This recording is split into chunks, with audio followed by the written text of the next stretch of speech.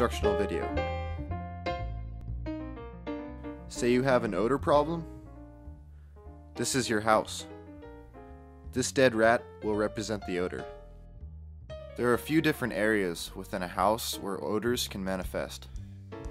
The three most common areas are between the drywall, in the attic, and under the floorboard. Typically, these odors can be dead animals, animal droppings, mildew, and/or skunks. If there are odors coming from between the drywall, place one bag in the attic and another in the house where the odor is strongest.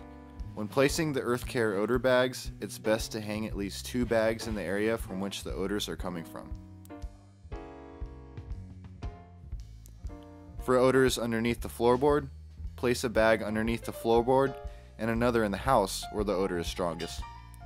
And for odors in the attic, place a bag in the attic and another in the house where the odor is strongest. If the odor doesn't leave completely within 24 hours, then more bags must be applied. One bag will typically cover about 100 square feet of an area, but if the infestation is large, you'll need to apply 1 to 2 additional bags to the area in order to completely get rid of the odors.